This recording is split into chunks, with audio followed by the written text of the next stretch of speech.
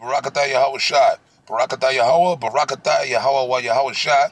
Shalom, this is Rakah here on GMSpushON. Anyways, man, I'm going to get right to the point. I always try to get right to the point, but sometimes you got things you got to get out. Okay, I'm going to entitle this video, man. This is going to be another short impromptu, like always. The Lord is not looking for a big crowd, man. The Most High, Yahweh Ba'Shem Yahweh Shai, he's not looking for a big crowd of people. That's why Yahweh Shai said what? What did Yahweh Shai say, man? He said, broad is the way that leadeth to destruction, and many there be that find that. But narrow is the path that leadeth unto life, and few there be that find that. And that's why Yahweh Shai talked about, you must walk ye through the straight gate. What's the straight gate? The straight gate is a position of difficulty, man. Okay, that's the straight gate. It's a position of difficulty. You're going to have to go through trials and tribulations. That's what this truth is all about. That's why Yahweh Shai said what he said, man. Yahweh Shai also said, surely you must drink of the cup. If any man will not bear his cross and follow me, surely he cannot be my disciple. So we're going to have to catch hell. We're going to have to go through tribulation, perils, and hell. Shit, you may have to even lay down your life for this truth if it comes down to that. Or face being imprisoned if it comes down to that, man. But that's the path of Yahweh Shai. That is the straight gate.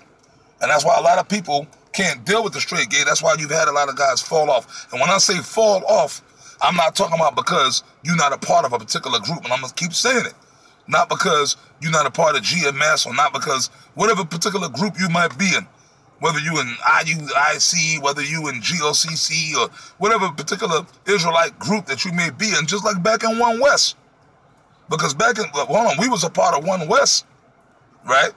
We was in One West. And One West, at one point in the early 90s, man, to the mid-90s, by the late 90s, it was a big, the school had grew. We had camps in the other states back then. We had California camp, Boston camp, Florida, Arizona, brothers all over, right? Yeah, there was guys in Chicago, the old guys from the One West era.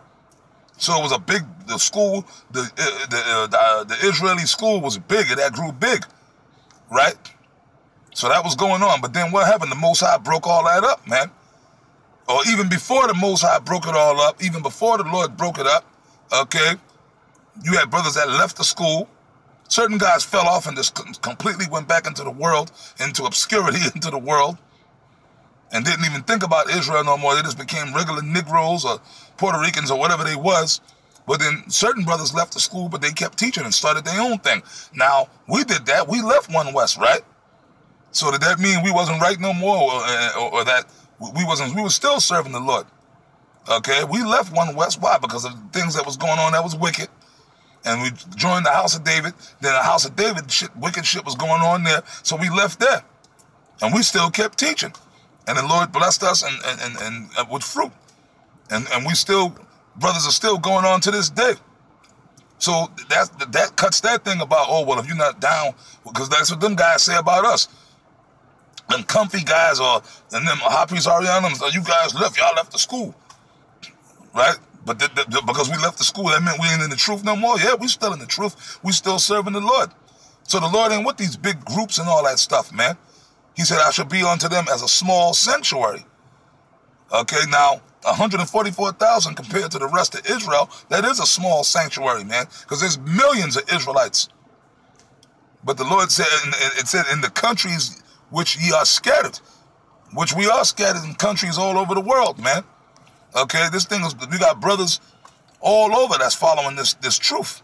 Okay, so it's all about continuing on in the faith, man. And you got to walk this path alone.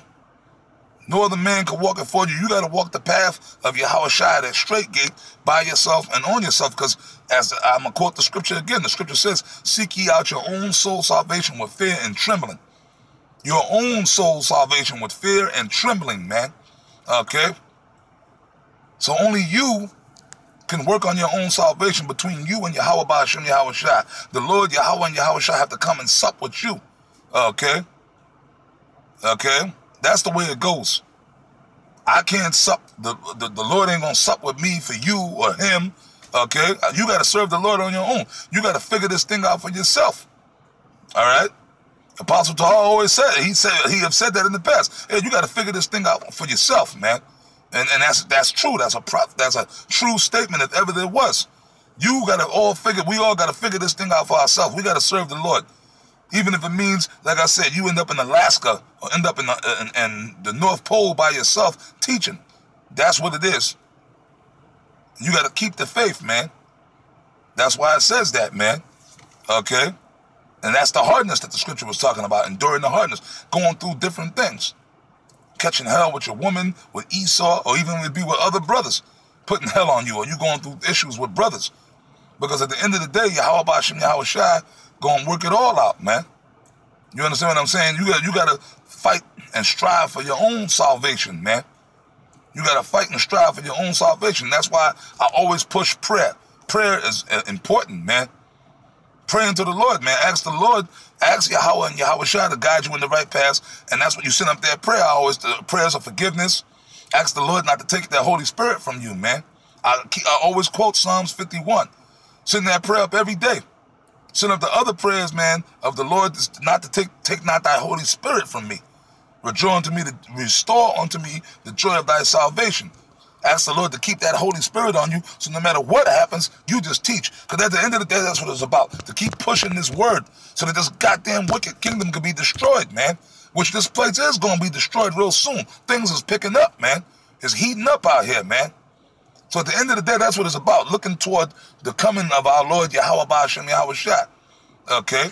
Them chariots is popping out all over the place. The prophecies are being fulfilled. Things are getting worse out here in these streets. So the heat's turning up. And then that new Purge movie, Lord willing, I'm going to go see the movie. That's going to happen. Hey, the Spirit going to have Esau start rolling on these wicked niggas out here in the street. That's going to happen, man. So we got to stay focused on the truth, man. We got to stay focused on just serving the Lord. All the other bullshit, anything else, politics, we ain't supposed to be involved in all that. Just be involved with the truth. And Yahweh Shai said the good shepherd cared for the flock. So if you're a good shepherd, you're just going to teach the word. Just push the word. Do these videos. Get out there on them and teach the word on the street, on the highways, and the byways. And that's it. And that's all that matters, man. Don't worry about being a part of the crowd or whatever, man. That's it. So with that, man, I'm going to wrap it up. All right, this is Rakah. Shalom, as I always say to the elect, the enlightened brothers of Israel, okay?